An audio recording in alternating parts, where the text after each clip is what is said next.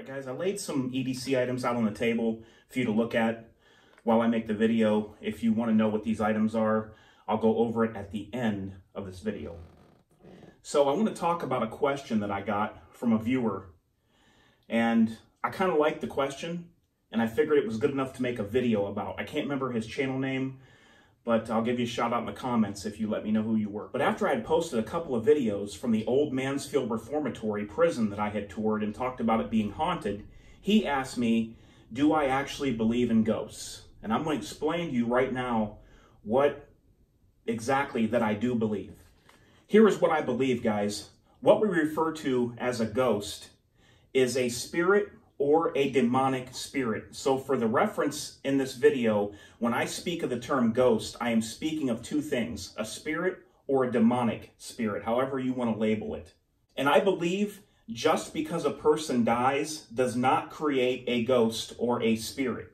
If that were the case, every place that you step would be haunted. There would literally be ghosts everywhere around you 24 hours a day, 7 days a week, but that's not the way it works. And it is not the person themselves, but the spirit they carried that is the, quote, ghost. I believe it is these spirits or demonic spirits that can continue to inhabit places where they once had a stronghold of a person or a strong presence inside of a person. Let me give you an example.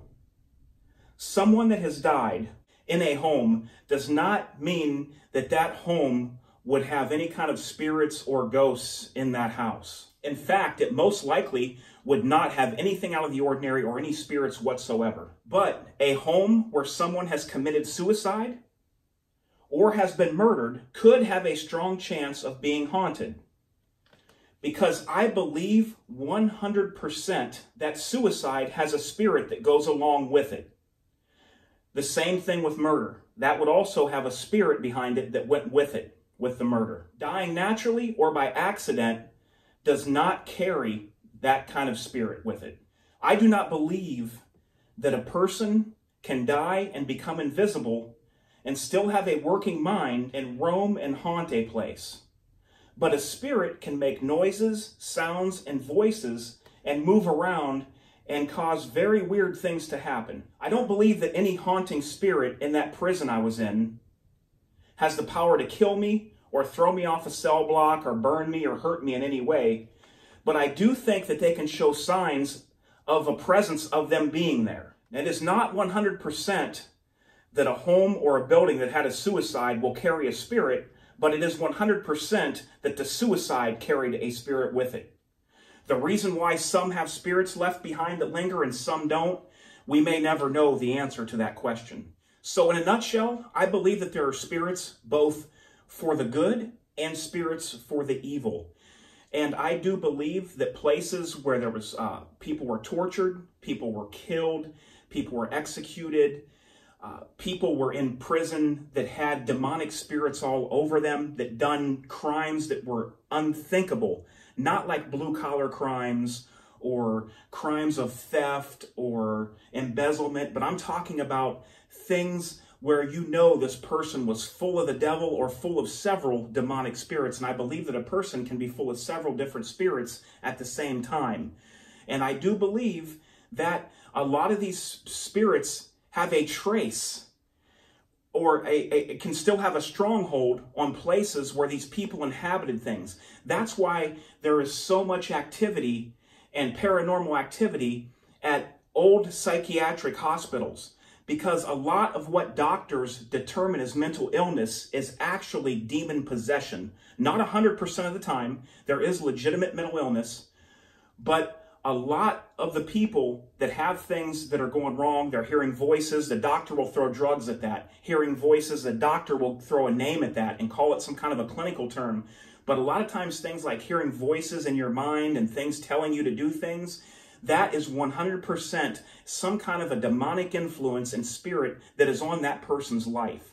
That's why that in these old abandoned hospitals that there was so much paranormal activity, because there were such strongholds on people, and there was such a there was such an impact of demonic influences in there that it still lingers. It's still in the hallways and in the rooms. It doesn't actually totally ever filter out, I believe. These things can linger around almost as if they're trapped inside of that building where they once inhabited the person, whether it be that the person died or whatever happened, but that spirit came out and it's still, there's a lingering effect of what was in there at one time. So guys, that's what I believe when we talk about the term ghosts. I don't believe that anything that they call a ghost is an actual human being that is still there but invisible. There is a lot of things in the spirit world and a lot of things that the natural eye can't see. Like I talked about in the video before. Did you ever meet somebody and you said, wow, I really feel weird when I'm around this guy. Something just rubs me the wrong way. I don't know what it is. I can't put my finger on it. But there's just something there with that guy that it looks like he's looking right through me.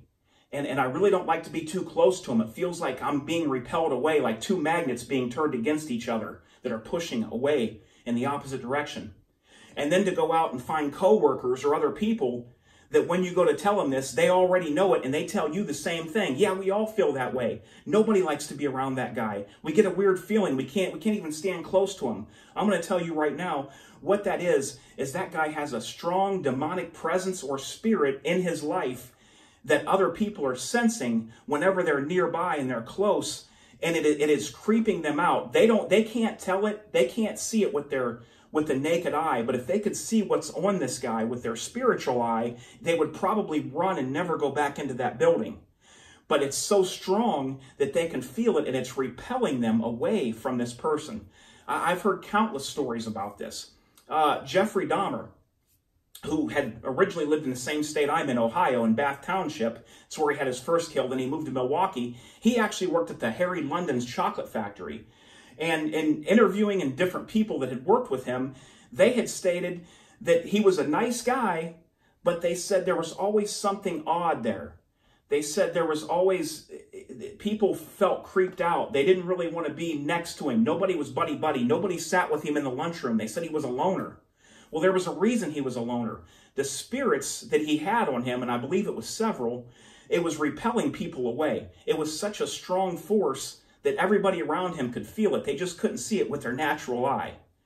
But people will write this off now and they'll say, oh, they're only saying that because they know what Jeffrey Dahmer did and they're going back and thinking about it and they're now changing and they're thinking that way. I don't believe that. They said that this guy was like, never talked to anyone. And it was easy for somebody like that to do because people didn't really want to be around him.